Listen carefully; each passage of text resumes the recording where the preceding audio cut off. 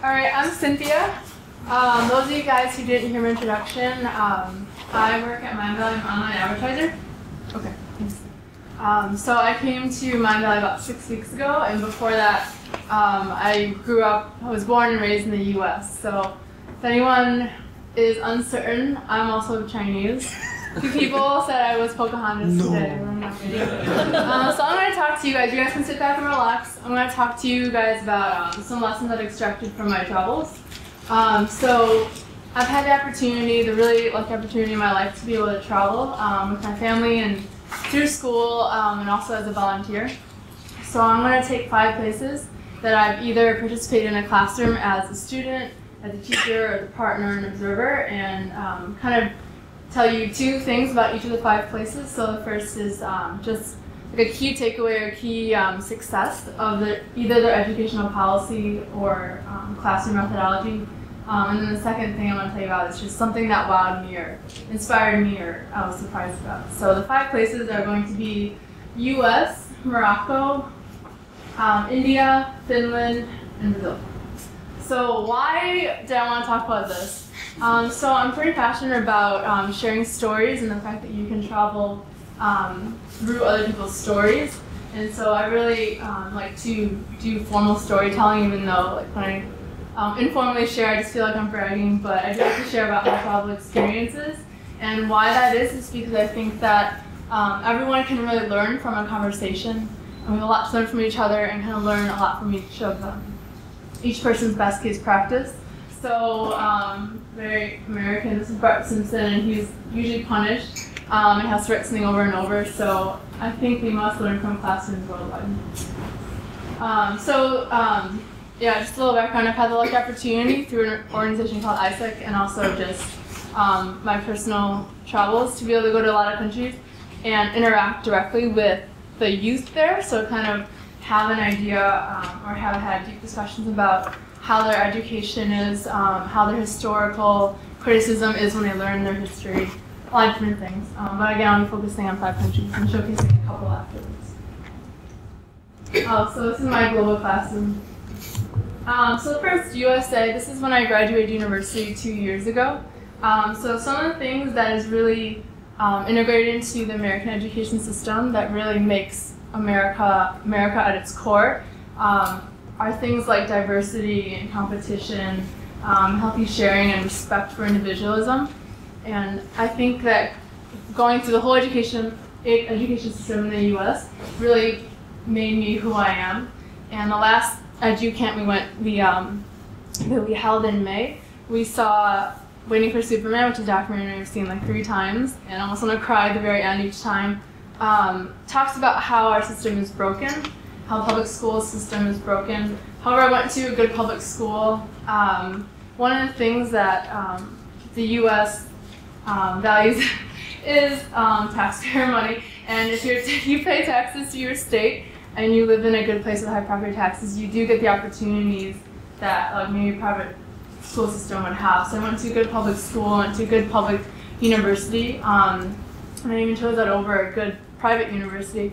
And with that, I actually grew up with people from all different cultures. The U.S. is a very big melting pot. People are of different religions and different social statuses. Rural, like people lived on farms, people lived in cities, people had tractors, people had like nice cars and stuff like that. So I think one of the strengths of the U.S. system is that it embraces diversity in culture and background and thought, in interpretation. And I often grew up not scared to voice my opinion and my answer. I felt that I could share my opinion, and it was never like punished. It was never disregarded or anything. And this is just more general. There are certain times when teachers aren't really open to like a classroom discussion or debate, but it really opened my eyes when I started traveling and realizing that this was not a value that was at the core curriculum of many different cultures. So that's something that I think is really good about the U.S. system, and that there are always different answers. Not always. Sometimes there's different ways to get to the right answer, or there's just multiple right answers. And I like that also kind of when you move forward through the education system in the U.S., At the university level, things are kind of on a macro level. Like, yes, you learn technical aspects, there's right answers, and you have to prove how you got that right answer. But when I've had experiences with with fellow students going to different countries for quiz competitions, oftentimes like the Chinese will drill down to the very minute detail and kind of miss the bigger picture, whereas the US, like some American volumes, the opposite. They'll get the main macro picture but not exactly know the dates or the details or all the technical backgrounds right away. So that's cool. And well, this is just a picture. Something else in the US system is that from grade school through university, there's emphasis on group collaboration, group projects.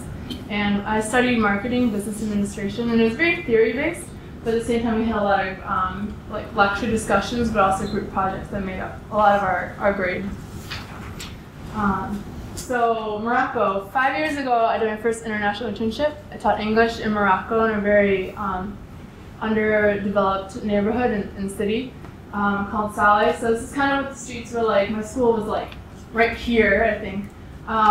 And some kind of history about Morocco, or just to give you a picture of what Morocco is like. The literacy rate is about 50% in the adults. So Morocco is implementing a lot of systems to kind of increase this 50%.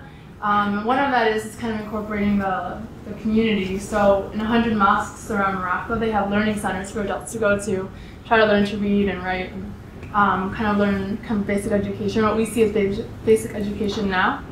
Also, about 20 years ago, 60% of girls were enrolled in school at the age of 7. So 40% of them didn't even start education. As well, 25% of the labor force was women in Morocco. So over the years, there's been a more modern perspective of the role of women and men in the workplace, but that was the case 20 years ago. So a case study that I thought was really interesting, it was kind of hard to actually find a success story out of the Moroccan education system in the North Arab region. But one of the things is a program called GEA, so it's a Girls Education Activity. It was funded by USAID, so the United States Agency for International Development. And that was at the core focus was to bring girls into schools and also retain them and have a complete education. So this was, I think, like it started in 2001, and over the years, it's been a program that has seen results, and from my research, they didn't hit like their long-term goals, but they were able to increase the girls entering schools and keep them kind of retained much longer than before. What else about this program? What was really good about the program actually was that they integrated the civil society as well. They integrated like NGOs, mosques, teaching centers to be able to not just tell girls like you should go to school, this will help you in the long term, to be like an educated mother and to be able to serve your community, et cetera, but they actually formed a community that was really embracing of girls going to school, which I think is really important and crucial. Mm-hmm. Was one of the difficulties in the retention rate for the girls, was there an overriding feeling that what's the point of finishing this because I'm just going to become a housewife anyway? It was like that was the biggest barrier, definitely, because the perspective of women going to school at the times was like, yeah, exactly, what's the point? Like, girls should be staying at home learning to cook couscous for the family, which takes hours and hours and hours and kind of stuff like that. But the changing perspective that when I was also teaching English to the kids in underprivileged areas was that even a lot of the boys, like my students who are boys, would say, oh, but teacher, moms have a lot of power in the household. Yeah, they don't really kind of get out of the house as much, but they do have the final say in like financial decisions and raising the kids. Therefore, they're more powerful than the dads, which sometimes like people can argue. But I think the changing perspective now is that with media especially and like access to movies and everything, there's more opportunities for women. So this was a huge eye-opener for me because I grew up in the U.S. and it's like women and men are equal, everything like that. So that was interesting, and so thank you for the question. So this is one of my classes. My classes, when I got to Morocco at the beginning of the summer, 5 years ago, was like class has like 30 people, and they had very different ranging English levels. And then I started saying like, we need to break this down. Some people have like 1 month of English experience, some people have 2 years. So I started breaking down my classes. This is one of my classes, and everything here is like donated, like space, a desk, so whiteboard and everything. And one of my last classes that I taught was my more advanced level, and I basically asked my students like what kind of professions are out there. Profession means like occupation, what you can be as for a living. And I asked my students to raise their hand, and so they'd be like, oh, you could be a teacher, we could be a baker, we could be a bus driver. And I was like, okay, cool. What about if you're sick? Where do you go? Who do you go see? Who gives you medicine? They're like, oh, a doctor. And I was like, okay, what if you want to go into space? Like, what do you want to do? What's that called? And they're like, oh, I don't know what they said, something space driver or something. And I was like, astronaut. And stuff like that. And they were like, after a while, they're like, teacher, we can't be any of these things. I was like, why not? Because also being American, I figured you can be anything you want to be that you put your mind to. And they're like, it's not like that here. We can't do many things. We can't stay in school as long as we want. We can't be kids as long as we want, stuff like that. But at the same time, they had like this amazing spirit to them that they wanted to be here to learn English, to improve the opportunity they had for themselves and for their families. So it was a really big eye-opener for me to learn that a country like Morocco and many other countries around the world don't have like people are not born equal. People aren't born into society equal. You can't exactly change classes like you can in other countries that are more developed. And this is also a country I learned that is very centered around, or a culture rather, it's really centered around the king and Allah and Islam. So there are some limitations to that too. A core class they take throughout their educational career is Islamic studies as well. So when you learn some things like science that like I learned in my school system, they might not have learned. And they also, like geography, see a little bit differently according to what Moroccans see as kind of like pride in their history or something like that. So that's my experience in Morocco. So the next is India. This doesn't represent India. This represents some of what I've seen in India. So the summer after Morocco, I did an international internship in India, in Chandigarh. Which is in the north, the state, the capital of Punjab, and I had basically a role as like a marketing assistant and corporate social responsibility coordinator at an NGO, a nonprofit around road safety. So it's one of the only ones in India, and so I was really, really passionate about being there to challenge people's perspective on road safety, because in India, like over 100,000 people die in the roads each year, but it's almost something that is just taken as a general statistic, like, oh, this girl died in the street today, oh shoot, like, there's not really much like community gathering and mourning over that as we see in the US versus in India. So I was really there to help challenge people's perspectives, or try to. Well, I guess it's more the next picture, consider that. So I was here giving like a university workshop at Punjab University, and this is my boss. He was in a wheelchair from a car accident, and that's me. And we were trying to challenge people's perspectives on how to not drive illegally, how to drive safely, how to get legal licenses, actually take classes, not pay police officers for licenses. And this is, again, isn't everyone, but it is a problem that is spread through India. So one of the things was like, all right, let's become solution-oriented. What kind of solutions do you have for people who are learning to drive, to be able to drive more safely and therefore help their families drive more safely and their friends? And one of the kids was just like, oh, I think the best solution is to have a dirt road in the forest so we can get out all that anger.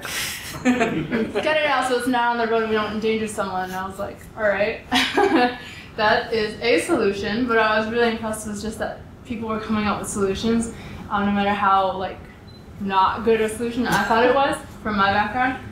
They were coming up with solutions. So one of the things that I've been really impressed about with India is that there is a culture of like community, in the sense that people will help their juniors, people who are younger to them, do well in school, or just there's some community there, which I didn't see in the U.S. Like, I didn't really care about people who are younger than me in my school. But also that through competition within schools, through like the race for like a high mark and grades and everything, people do kind of learn to think critically in India, which is a place I've seen that more than what I've experienced in Chinese education. And Chinese education is more about getting the right answer first, not really needing to explain why or how or whatever, but just kind of getting the right answer first. But in India, people are able to think critically, and just the fact that there's so much competition, there's a huge youth population. It's not really like compared to China again, like I want to compete for a higher grade than you. You got a bad grade, ha ha ha, good for me, everything like that. I didn't really see that in India. And what I've been the most impressed with as well is my Indian friends. Some of them do like say they give up great jobs in other countries, like in London or the US or whatever, because they want to get back to India. So with their background, like I have a friend who said that he wants basically to be a serial entrepreneur, create and churn out all these great companies that give back but also make a profit and everything, and then turn it over so that that company can grow and they can employ more people, and because of that more people can have a better opportunity within India. And that's kind of perspective I've seen, and just a TED talk that Tushar had shared before or recently was that someone was saying that with very educated students going into low-skilled labor, such as call centers, you'll get a lot of people who, yes, want to like stay at the company, want to get promotions, want to get a raise, but also, besides just getting bored with their low-skilled work, they tend to improve the processes. They streamline different processes as well. They find ways to do things better, kind of as for the whole picture. And that's something that I think is cool, and it gives me a lot of hope in seeing India turning out all these like great students in terms of like how big their youth population is. Not just people who are kind of learning that there's corruption and bureaucracy and going forward with that and taking bribes and everything, but people that are really going out there trying to make a difference in their work. So the second place. So the third place I want to talk about is Finland. And I know we talked a little bit about the Nordic countries and Sweden, Richard, last time. And I think there's a lot of successes that Scandinavian countries, Sweden, Norway, Finland, Denmark, have in terms of education. And I think a lot of that is instilled in their like socialist welfare or social welfare kind of policies, whether it's like high taxes so that there's free healthcare, free education. But I think just the nature of having a very socially aware society really builds or really really is the reason why their education is so successful. So for instance, in the schools, I think in Finland there's like no private school. All public schools are performing at the level of like independent school in the US. There's like free, there's no tuition or something, there's like free meals, few textbooks. Students don't really use textbooks. They have more of a group mentality and like a project problem solving approach to different situations in their learning, which I think is really cool. And I remember just many different articles I've read over the years, just the success in a class is directly related to success in each individual student. Or sorry, let me backtrack. The success in an individual student is related to the success of the class. So it's not like a lot of universities will have a curve where like 10% will fail, 10% will get the highest grade, and everyone's in between. But the school system in Finland, for instance, is that like if you succeed because your class succeeds, and then you help people succeed because of that. So I think that's something that's pretty awesome. And again, you can't, like I mentioned last time, you can't exactly relate. You can't directly apply this system to, say, China, which is a very different society and culture in general, but there's like a key takeaway out of it, which is that you can help students do well by helping the whole class do well. So one of the ways I saw that was when I went to Finland. I was visiting a friend for 5 days, and we went up to Nokia, Finland, and we joined a program from a student organization called ISEC And basically they had brought all these international interns in to teach in like the northern, coldest regions of Norway where they hadn't seen foreigners.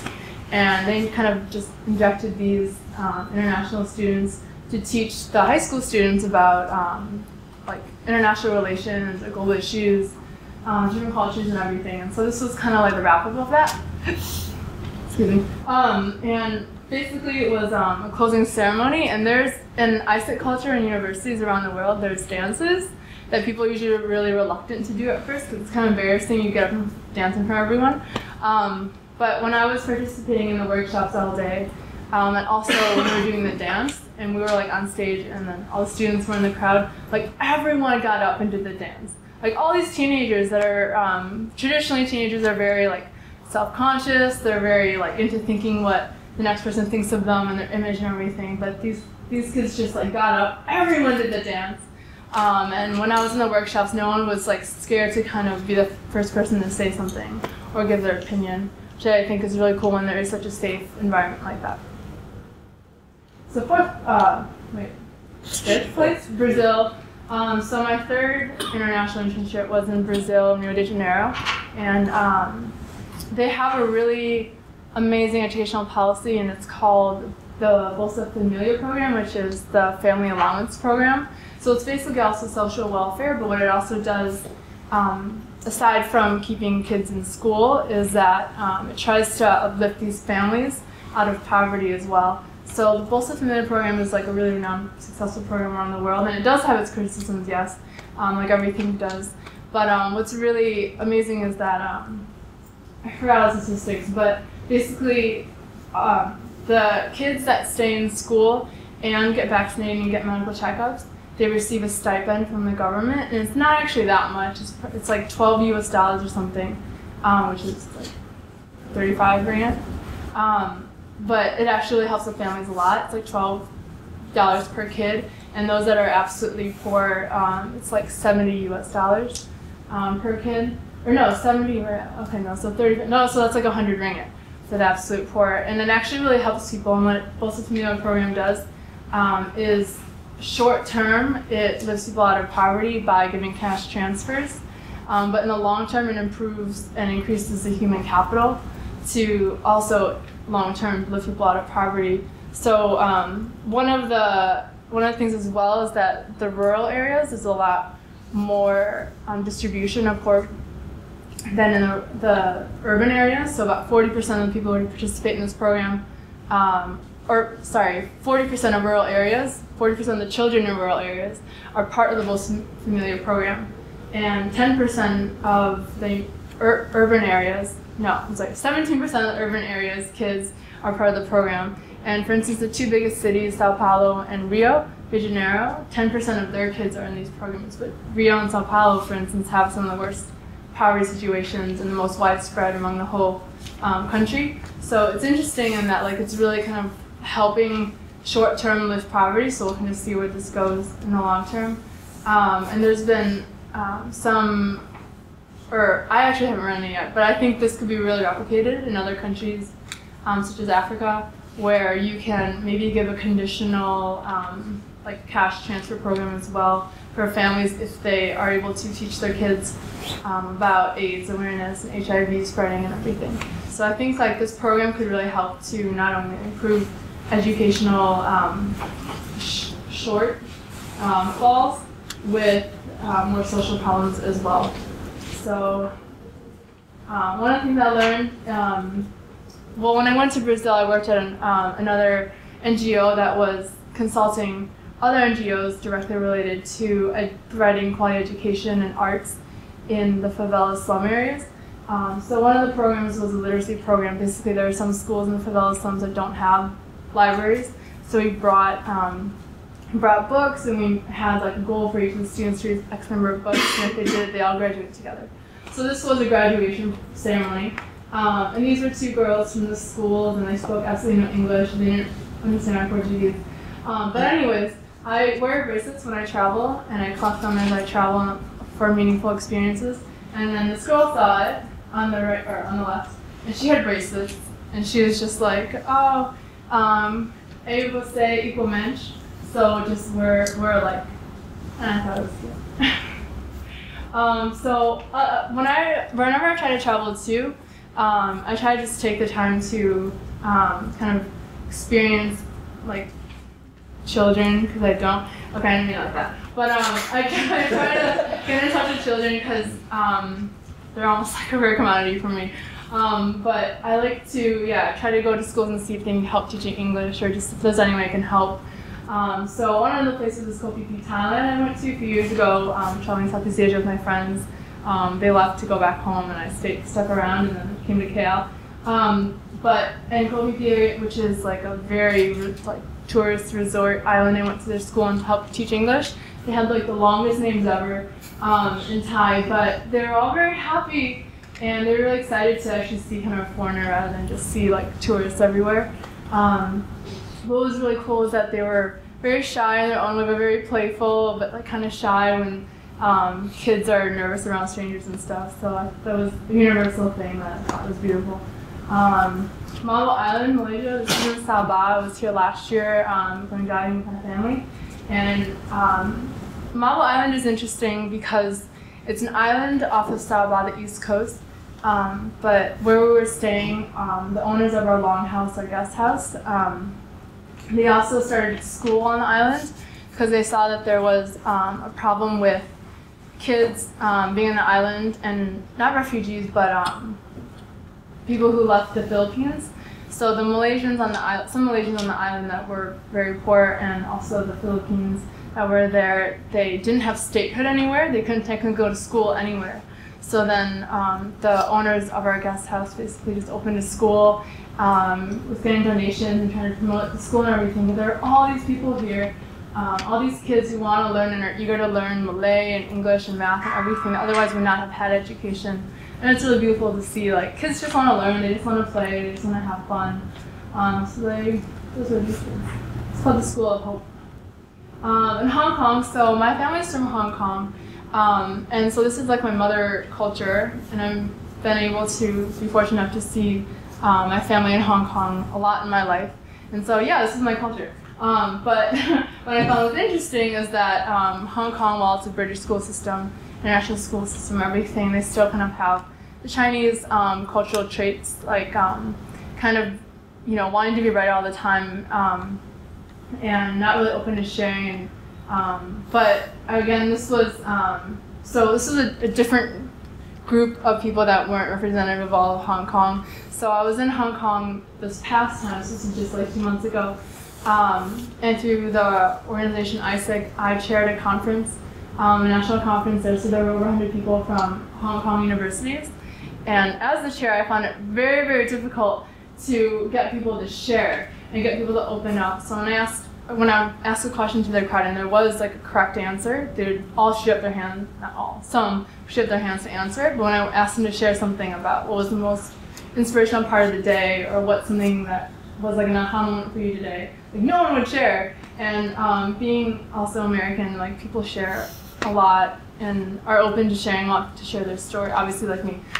But it was very hard. So this was actually the last day where we did a group activity where they all sat on each other. And they were also reluctant at first, but it was actually like an amazing opportunity for me because they actually did something out of their comfort zone and sat on each other. So Cairns, Australia, this was right before I came to KL.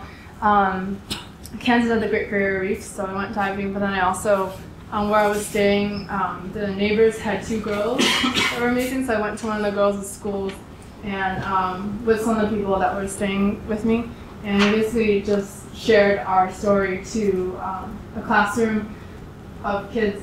And just one of the things I thought was really funny was one of the guys came up to me and asked, "How do you say hello in America?"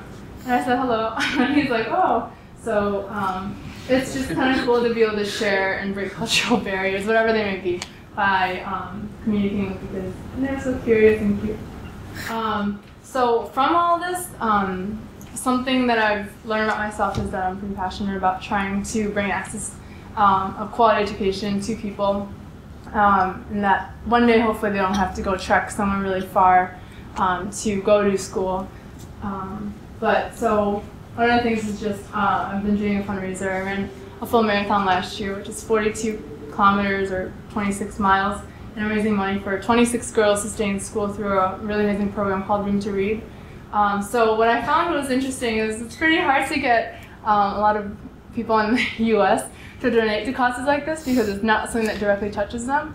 Something like cancer, which is horrible, absolutely horrible, but a lot of people will donate to that because Americans can relate directly to cancer. Like someone in their families had cancer, but unless they're from kind of a different country, not so developed in Western, they're not really used to hearing about people not going to school. So that was one of the barriers I found. But all in all, it's been like 9 months, I think, and I've raised $5,000 US. My goal is 6,500, so I'm still finding ways to raise money that doesn't exhaust my own network. So that's interesting. These are just kind of pictures of when I'm seeing kids around the world, which is in the countries that the program operates in terms of bringing girls to stay in school. So something I wanted to leave with you is just kind of a quote. I realize children do something invaluable we have forgotten. They can create joy out of what we see as almost nothing, and I feel compelled to take something out of my humbling experiences with them. The commonality among kids is visible in their eyes, the innocent nature of those running barefoot in villages situated along the train tracks, or those bathing the Nile is not one of defeat nor frustration. The spirit of these kids and their fortitude often falls shadow to the limitations we assign them. The true miracle lies beyond their confines, that they will still find opportunities to laugh and play as children despite the extent of their circumstances. So this is something that really fuels my interest in getting education more widespread and providing quality education. And I actually wrote this when I was 17 and applying to universities. So, very much essay.